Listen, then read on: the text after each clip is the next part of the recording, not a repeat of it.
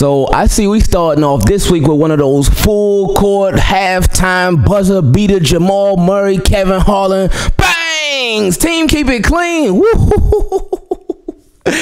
Hey, a lot of us thought that this would happen, especially after the Chiefs won the Super Bowl. A lot of us figured that this would happen, but I know there was some speculation with the Orioles moving their game to an earlier time. Some people thought, oh, the Baltimore Ravens, they start in week 1 on Sunday Night Football, probably against the Chargers, because that'll be the Harbaugh game. But NFL said, nope, wrong, incorrect.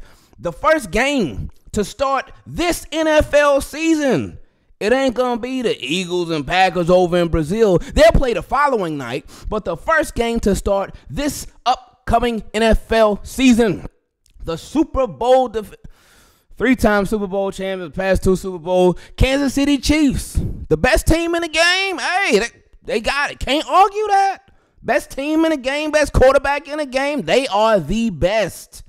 They are starting off the season against our Baltimore Ravens. 2-time MVP Lamar Jackson, defending Super Bowl champion versus defending MVP. We wish that we could be saying about Lamar Jackson that he was the defending MVP and defending Super Bowl champion, but it is what it is. NFL said, hey, last year we gave y'all that sweet schedule. Well, it wasn't a sweet schedule, but we started y'all off sweet, because we gave y'all a rookie quarterback at the crib in week 1.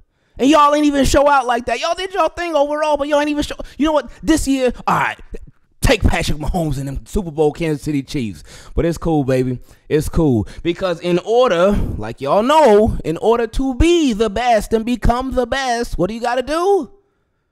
Exactly. You got to beat the best. Team, keep it clean. Make sure you subscribe to the channel. This should be a very fun week. This is schedule release week. This coming Wednesday on the 15th, we will find out the full Baltimore Ravens 2024 schedule. So all their primetime games, this is obviously one of them to kick off the season. Every single 1 p.m. game, 4 p.m. game, Thursday night game, whatever, games that fall on holidays, whatever it's going to be, we are going to find out officially this Wednesday night, and that should be fun. Before we do, let's get into this game. So the 2024 NFL season will open up on Thursday, September 5th with an AFC Championship game rematch, Ravens versus Chiefs. Thursday, September 5th at 8:20 p.m. on NBC. And you see, this game, like, no matter how it goes, it's not going to be enough. And the reason I say that is because right now, like, and this is not a rivalry, by the way. It's really not a rivalry. They have been beating us for the longest. We beat them in, what was that, 2021, I think? And that game, oh my goodness, that was my favorite game of that season, where we beat them in week 2. It was either Sunday or Monday Night Football. Of course, y'all know the Lamar Jackson going for it on 4th down, the adopt fadeaway, knocking the ball out of Clyde Edwards-Helaire's hand and scooping it and what. Oh, that game was so crazy, man. But Ravens got it, but we ain't been getting them Chiefs, man. I think that's the only time that we beat them in this current Ravens era. I'm pretty sure. And they just been getting us. They've been getting us. Whether it's been a close game, whether it's been a blowout game, they just been getting us. So this is not a rivalry. This is a frustration. Straight up. This is a frustration because the Chiefs, they are the current cream of the crop in the NFL. They are those guys. They are the team to beat. They are the team to face. They are the team that the Baltimore Ravens they ain't been able to get over that hump. And I mean, a lot of teams ain't been able to get over that hump.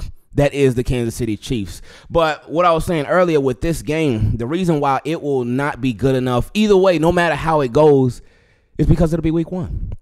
It'll be week 1. Now, I know, like, it's going to get all the hype in the world. We all going to be super excited about it. Hey, we starting our season off against KC, baby. Let's get it. It's going to be fun now. It's going to be fun. But think about this. Like, if, no matter where it goes, it's not going to be good enough. Say, for instance, the Baltimore Ravens lose. They lose against the Chiefs. People, especially, you know how fans going to be. And it's going to be week 1 because that's going to be the first real football that a lot of Ravens fans see since the AFC Championship. Ooh, and say if the Ravens lose week 1, a lot of Ravens fans gonna be like, see, I knew it. We suck. We're terrible. This is gonna be an 0-17 season. We're gonna lose. Oh, we might not even make the playoffs. Because you know how Ravens fans, we overreact to a lot of stuff. It happens. That's called being a fan.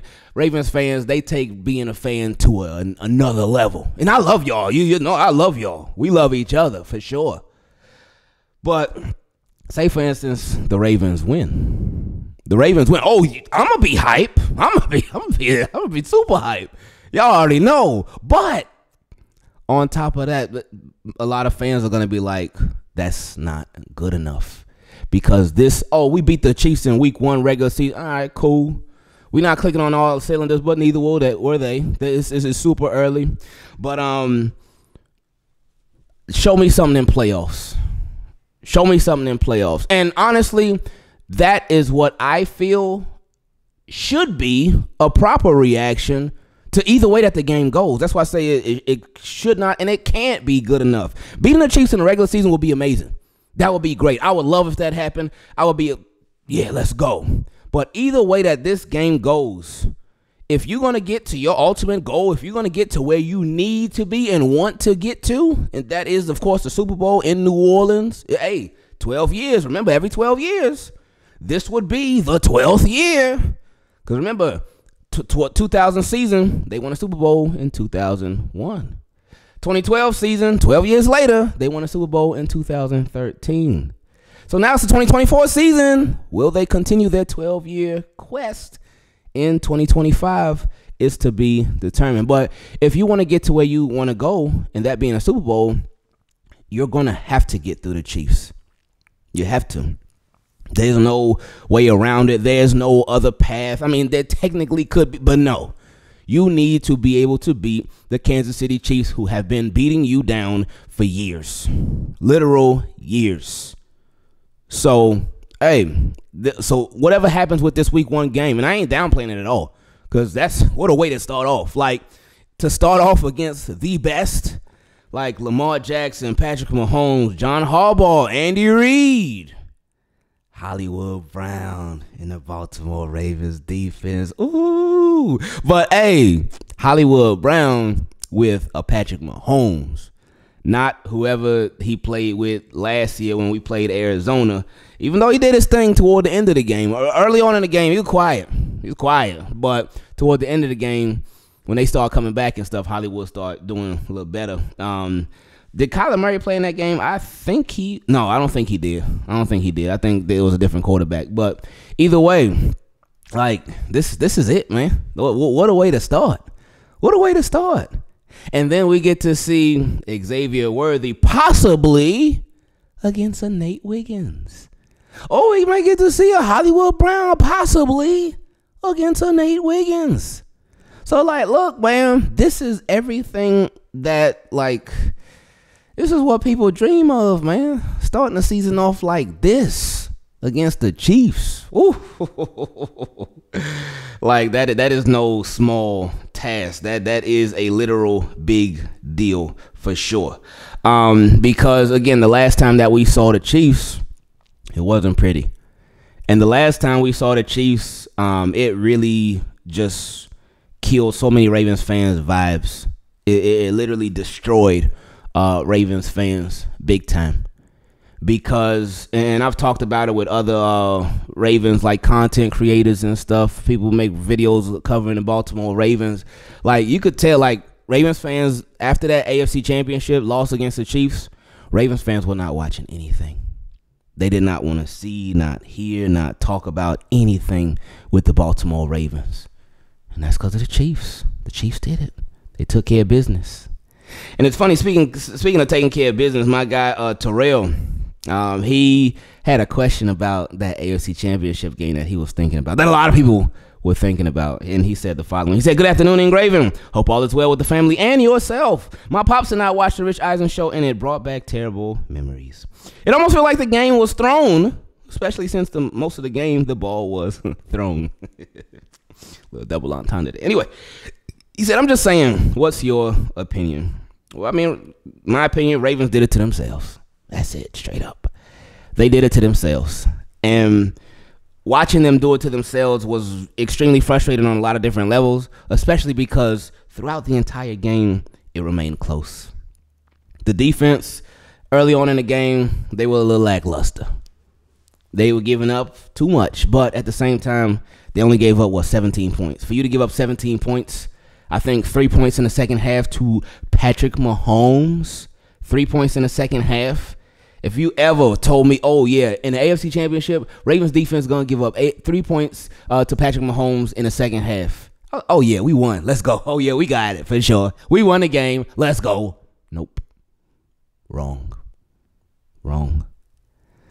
So, to feel like the game was thrown, who knows? But the Ravens, and it's weird because with Lamar Jackson, with the Ravens offense, we want them to throw more. We've been wanting them to throw more, but we've also just want them to be timely with stuff.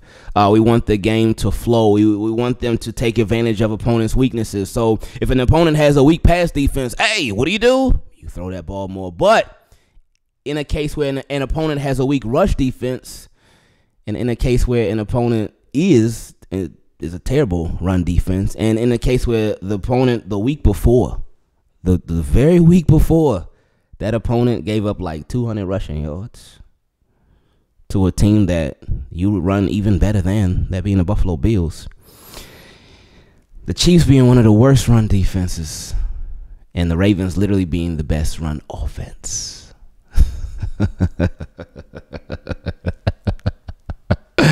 Oh, thinking back at it, it's terrible. It was just terrible. But I know all of those memories are going to creep back into Ravens fans' heads. And, hey, if those memories are out of your head, trust me, you will be seeing plenty of highlights from the AFC Championship game from last year leading up to this game. They're going to talk about it throughout the broadcast. They're going to mention it. They're going to show clips from it. So be prepared. But hopefully the Baltimore Ravens can't avenge themselves from last year. They can't. It's impossible because the season is over. That was a playoff game. Like, say, for instance, if they played the Chiefs in the regular season last year and lost and then beat them in the AFC Championship game, that would be avenging themselves because it would happen in the same year. But once the season is over, ain't no avenging yourself from that. It's done. That's a wrap. The Super Bowl champion has been crowned, and that's obviously the Kansas City Chiefs. So, hopefully in this game, they can take care of business against the Chiefs and give us a preview of what they will do in an upcoming AFC Championship game against the Chiefs this upcoming year as well. Team, keep it clean. Make sure you subscribe to the channel. Turn the notifications on. Leave a like on the video because it helps out a lot. This should be a very, very fun week, especially if we starting off with news like this.